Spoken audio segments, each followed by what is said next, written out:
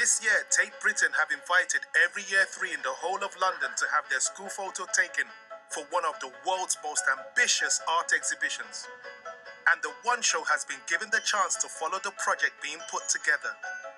It's been masterminded by none other than Hollywood director Steve McQueen, a man who's won the Turner Prize for his art and the Best Picture Oscar for his film, 12 Years a Slave. When you look at your school photos, how do you feel about them? I remember my throat hurting. I didn't know why. And I thought, oh yeah, I know why, because my top button had to be done. My mum, doing my top button. These kind of things where you go backwards through a memory. Yeah. School for me at that age was about discovery and play. And I had my best friend who I was always with. That's what that image reflects to me. It reflects possibility. Yeah. And why this particular age? Well, I think 7 years old is a very pivotal age in a child's development. And it's at that point I feel that people are taking on board things like race and gender and class. And unfortunately, a lot of those things will shape their ideas of the world, or fortunately, shape the ideas of the world which they find around them. I'm going to visit one of the 2,500 schools taking part.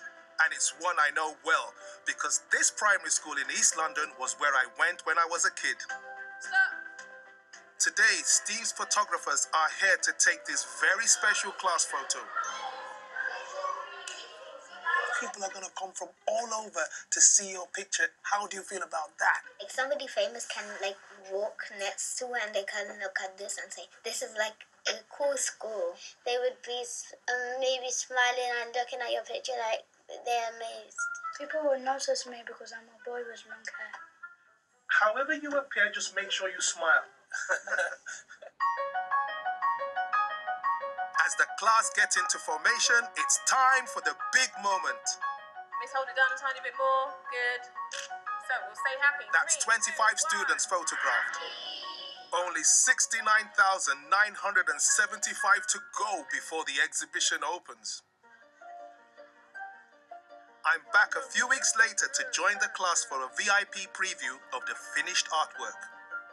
How many of you are excited to see your pictures at the Tate Gallery? As soon as we arrive, the pupils begin the search for their photo.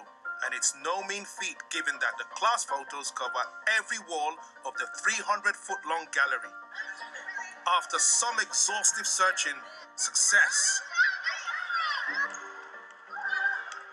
What do you think the children who are in these photos will make of this exhibition? Their portrait is hung in one of the most important museums in this country, Tate Britain. They'll see their face sort of hanging on the wall, so they're going to feel a sort of a sense of importance themselves. Steve is used to facing the critics, but what do our year 3s make of the exhibition? I think he's done a really good job. It's really impressive to see all these photos here and then to see my own. I'm going to bring my cousins and my aunties so I can show them the picture as well. I think it's really exciting to see my face in a museum. It's time to go back to school, but for this class of year 3s, their moment in the limelight isn't quite over yet. Some of the photos have been selected by the Tate to be displayed on streets all across London, and this class is one of them. We're almost there. I see. Right there.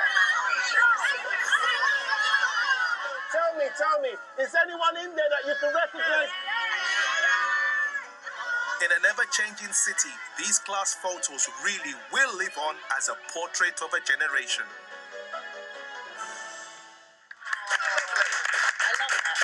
Just spreading joy, isn't it? No, I remember seeing the poster on my station, and I just stood there and looked at all those little beaming faces, and I nearly missed my train. But it's lovely. I couldn't see it at the Tate. Well, big thanks to ADEBANJI there, and of course Steve McQueen. The year 3 is